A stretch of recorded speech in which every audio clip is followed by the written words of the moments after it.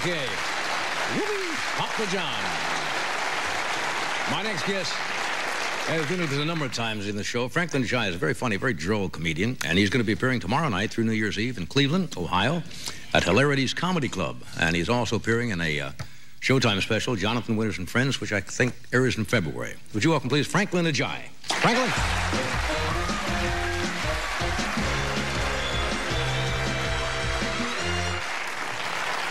All right. How are y'all tonight?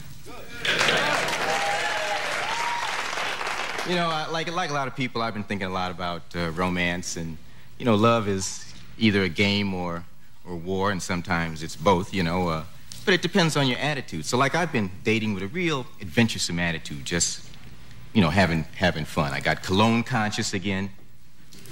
You know, I went out, hadn't had any new cologne, so I said, hey, I went to the store. I said, what you got? Cat said, well, we got some chaps. I said, what's that? Well, you can smell like the Old West. I said, yeah, that's definitely one of the most fragrant periods in our history. A lot of great odors came out of there. What you got? Well, we got unwashed buttock is very popular. That's okay, man. That's okay. That's okay. I like the way that bottle looks there, man. I like that. What's that? Well, that's some Old Spice, $1.99. Cool, cool. I got a date tonight. I don't want to be making a lot of decisions. He said, well, look, why don't you buy the big bottle so it can last all night? We got a 5-gallon jug for $2.99. You know? So, I met this woman, you know, and she was an interesting woman. She used to brush her teeth with baking soda. All right, that was it. No toothpaste, just baking soda. And her teeth looked good, you know. She'd come over my house and say, look. I say, yeah, they look pretty good. Baking soda? Uh-huh. Hey, why don't you go sit in my refrigerator for about a half hour? You know? All right. And she was a lot of fun, you know. She was a lot of fun. I used to have a lot of fun with her. I've had bad dates. We all have those, right? And there's a bad date, man. The thing about a bad date is 5 minutes into the date, you know it's bad, right? But you continue all the way through with the date instead of, like, following that gut instinct right at that moment and just backing the car up and turning to the person and say, go back in the house. Yeah, well, that was the date. Up to that tree and back was the date. You know, I'm eccentric. One thing I have noticed is women really keep their apartments really nice. You know, even a sloppy woman is neat by male standards. And what cracks me up is they're always very defensive about the way their place looks. Like when you come to pick them up, you know, you're stunned. God, man, whoa, you know, this is... And they're saying, excuse the way the place looks. You know, I just got home from work and I haven't had time to straighten it up. And you say, well, what side of work? You know, she, well, there's some dust on the stereo. Yeah. I saw that dust when I came in.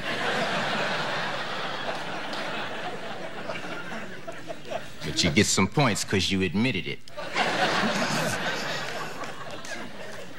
Trying to get the upper hand a little bit, you know. Yeah. But, you know, if she was serious about that dust, man, because, you know, men can't see dust. I've never seen dust, you know. I don't even know where to look for dust. You know, if she was serious, she came over my house, man. Made me feel like I lived with the Addams family. Was all agitated. I said, what's wrong? What's wrong? She said, well, you know, this dust is disgusting. I said, well, you know, where? I don't see the dust. She went over to the TV. You don't see this? Yeah, now I do. So, how are we gonna fill that back in? You know?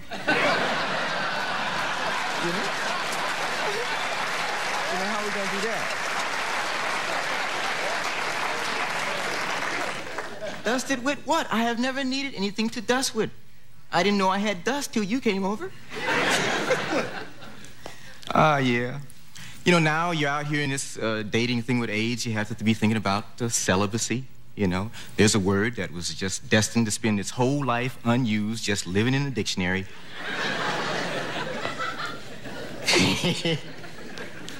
Nobody looking it up. And nobody even interested in it, you know. But now you have to think about it. I have noticed that women seem to be more nonchalant about celibacy when you talk with them. You know, they say, oh, you know, I haven't made love in about 3 or 4 months, and, you know, I really haven't missed it at all. I've been doing a lot of horseback riding.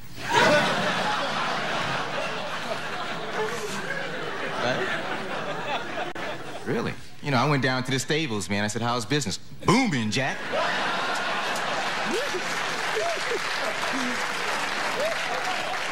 I don't understand it, man. I don't understand it. You know?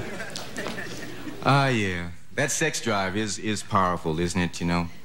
You know, it gets me. I think there's always a crucial moment when you try to seduce a woman and she says no, you know, and you have to try to read that no. And wonder if it really means no, you know, and wonder whether to ask why. That's always a big decision, because the ego is real vulnerable right then. And women think very quick under that pressure. You know, they always give you these reasons that are just offbeat enough that you have to think about it. Well, why not? Well, I'm just not mentally prepared to make love right now. What are you?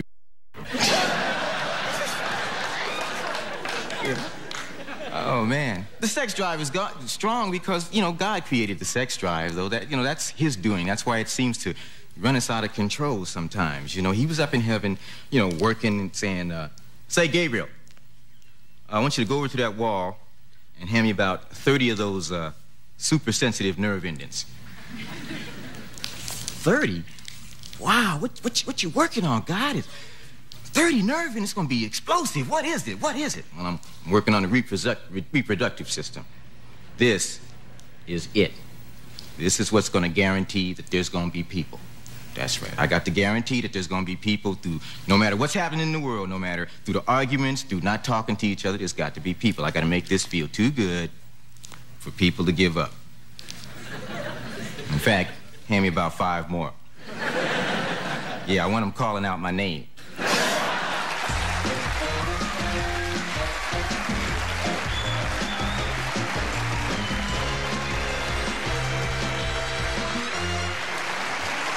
Funny stuff.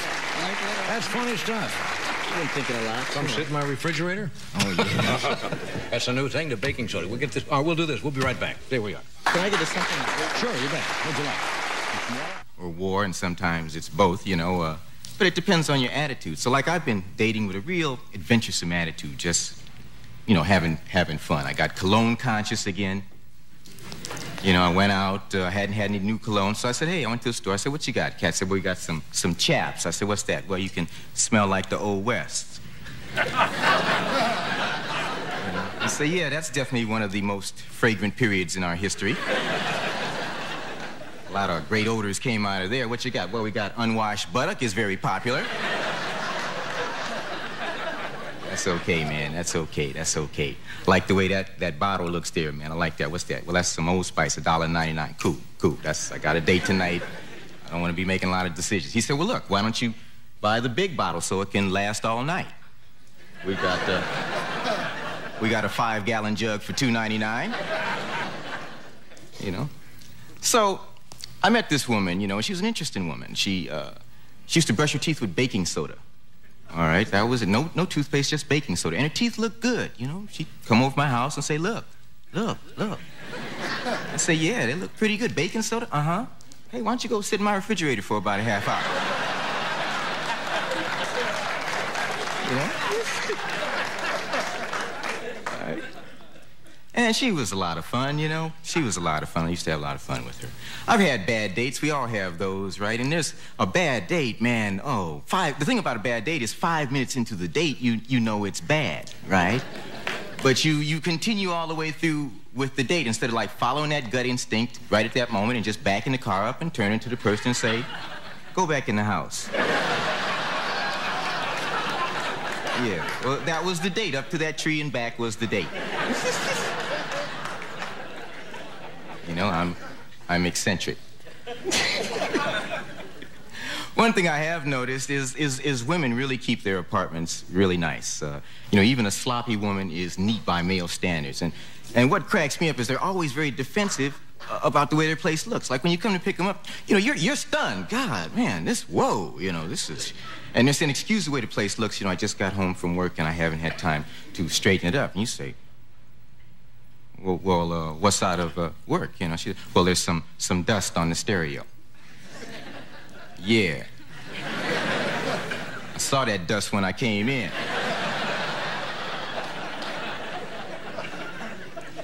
But you get some points because you admitted it. Trying to get the upper hand a little bit, you know. Yeah. But, you know, if she was serious about that dust, man, because, you know, men can't see dust. I've never seen dust, you know. I don't even know where to look for.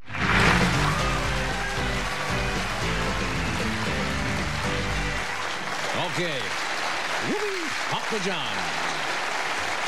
My next guest has been with us a number of times in the show. Franklyn Ajaye is a very funny, very droll comedian, and he's going to be appearing tomorrow night through New Year's Eve in Cleveland, Ohio, at Hilarities Comedy Club. And he's also appearing in a Showtime special, Jonathan Winters and Friends, which I think airs in February. Would you welcome, please, Franklyn Ajaye. Franklyn?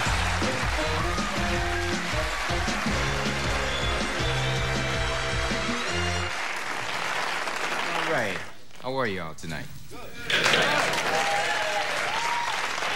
You know, like a lot of people, I've been thinking a lot about romance, and, you know, love is either a game or war, and sometimes it's both, you know, but it depends on your attitude. So, like, I've been dating with a real adventuresome attitude, just, you know, having fun. I got cologne conscious again. You know, I went out, I hadn't had any new cologne, so I said, hey, I went to the store. I said, what you got? Cat said, well, we got some chaps. I said, what's that? Well, you can smell like the Old West. I say, yeah, that's definitely one of the most fragrant periods in our history. A lot of great odors came out of there. What you got? Well, we got unwashed buttock is very popular. That's okay, man. That's okay. That's okay. I like the way that bottle looks there, man. I like that. What's that? Well, that's some Old Spice, $1.99. Cool, cool. I got a date tonight. I don't want to be making a lot of decisions. He said, well, look, why don't you buy the big bottle so it can last all night? We got a 5-gallon jug for $2.99. You know? So, I met this woman, you know, and she was an interesting woman. She used to brush her teeth with baking soda. All right, that was it. No toothpaste, just baking soda. And her teeth looked good, you know. She'd come over my house and say, look. I say, yeah, they look pretty good. Baking soda? Uh-huh. Hey, why don't you go sit in my refrigerator for about a half hour? You know? All right. And she was a lot of fun, you know. She was a lot of fun. I used to have a lot of fun with her. I've had bad dates. We all have those, right? And there's a bad date, man. The thing about a bad date is 5 minutes into the date, you know it's bad, right? But you continue all the way through with the date instead of, like, following that gut instinct right at that moment and just backing the car up and turning to the person and say, go back in the house. Yeah, well, that was the date. Up to that tree and back was the date. You know, I'm eccentric.